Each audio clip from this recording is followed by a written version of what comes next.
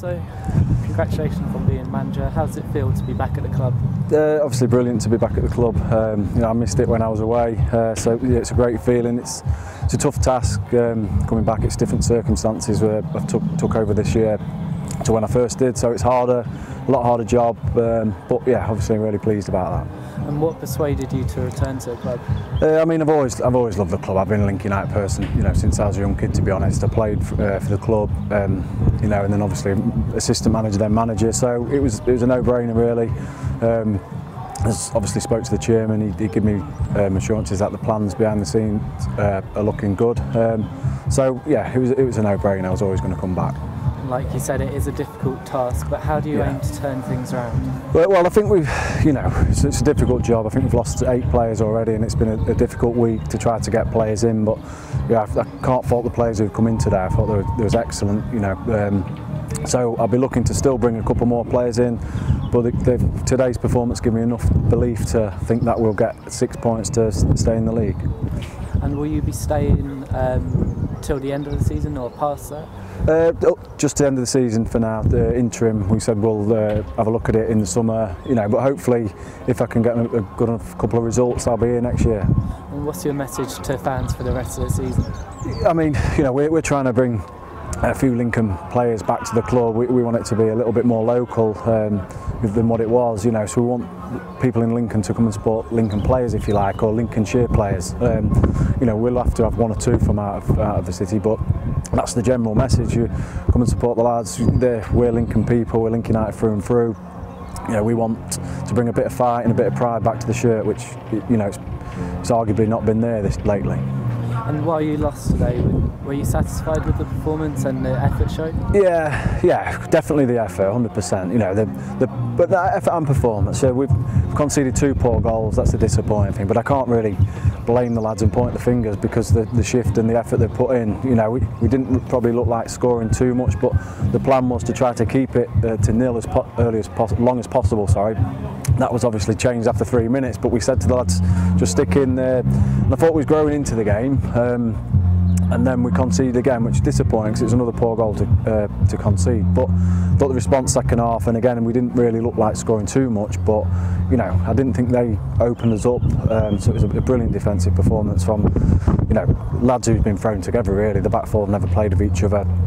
Callum Ward hadn't played for probably 3 or 4 months, so really pleasing really considering the circumstances. And they were thrown together today. Yeah. What did you say to them in the dressing room before the game, given that they hadn't really had much time to get to know each other? I mean, don't get me wrong, I know like Kyle Bryant's experience, Callum Ward's experience, Michael Jackman's experience, Callum Smith, so I knew they'd be fine. They know the way around the football pitch.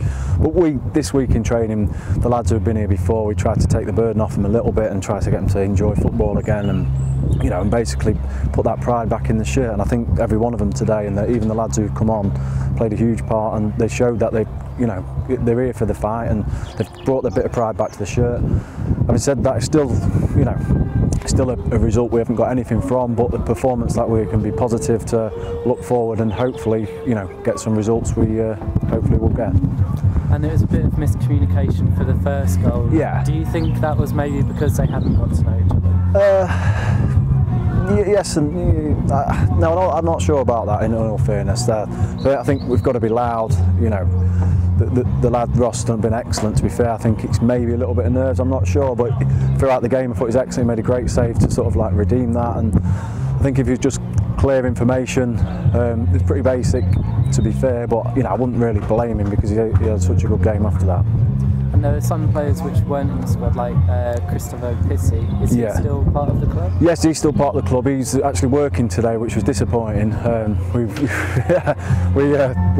trained really well Wednesday, a real positive session, and he threw it at me and said he's working, so that's disappointing. There's obviously a few left. I think 7 or 8 have left through their choice. I tried to keep everyone, give them an opportunity, and for them to give me an opportunity really. So I'm pleased with the lads who have stayed, and they've hung about because they've been doing a lot of travelling for not a lot of money, and it's just about covering their expenses. So really pleased with the attitude of them.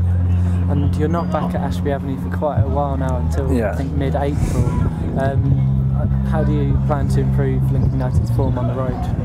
Yeah, I mean we'll set up similar to what we've done today. You know, we'll try to be hard to beat first and foremost, but we've got to somehow try to find a way to try to score, try to be a bit more attacking. But you know, we played the league leaders today, you know, so we weren't expected to create 5 or 6 chances. We had a couple of set pieces maybe we could have done a little bit better with.